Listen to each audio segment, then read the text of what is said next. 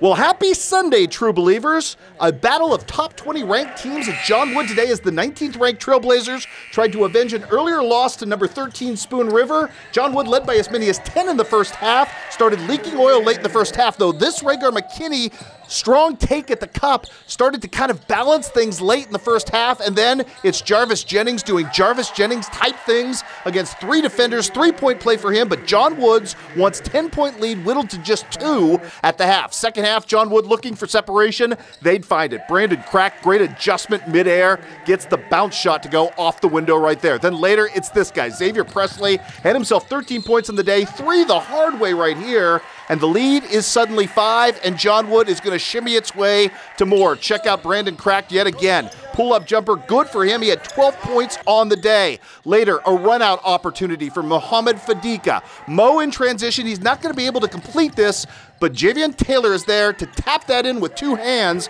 and the lead is now 7. The Blazers are not done yet. Mo Fadika atoning for that earlier miss. Strong take at the cup right here for him as well. Big story in this game, though. Jarvis Jennings, 24 and 10 today, and he closed out with a screaming 3-point play right here, the traditional way, as John Wood pulls away and gets the win in this one, 95-86 to atone. Also, men's soccer today, Quincy University in a thriller against UIS, overtime tied at 1. This is El Sadiq Hassan taken down. Lots of controversy about where he was taken down and who should get the red card, but no matter, Mr. Caceres steps up from outside the box, and yes, Idri is going to give his team the walk-off winner with a penalty restart.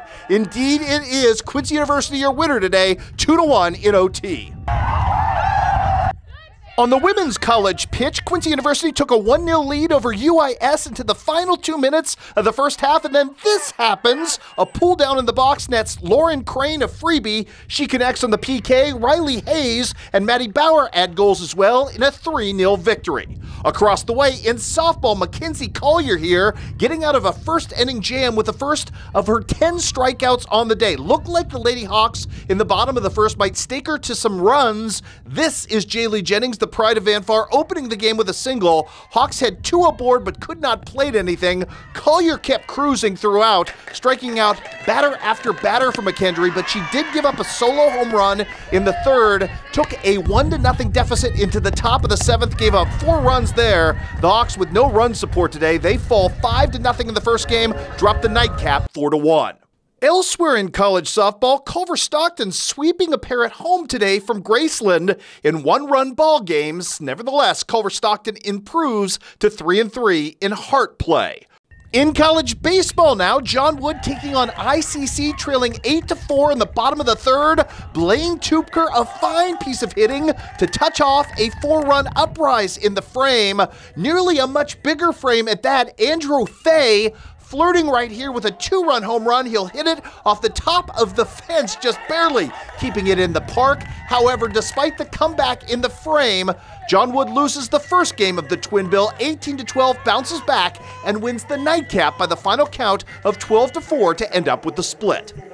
And we'll wrap it up tonight with some women's college basketball. John Wood looking to avenge an earlier loss to Spoon River. Spoon's only win of the season. John Wood all about business early off the opening tip. Yeah, Anastasia Massey comes free. Then it's Miss Ajane Garrett knocking down the face-up jumper. Rainbow's home right there. How about some fancy passing from the Lady Blazers? This is McKenna Little finding Lerna Indona, who had a monster first half in this game. Check her out right here. She tied for team high honors with 14 points and knocks down the triple. And when your hand is this hot, your teammates are going to find ways to feed you. Stephanie Anders penetrates and finds Lerna standing wide open to the free throw line. She knocks that home. She had 14 points. Allison Moore, the pride of Paris, also with 14, cleaning up nicely the Delaney Bowers miss right here.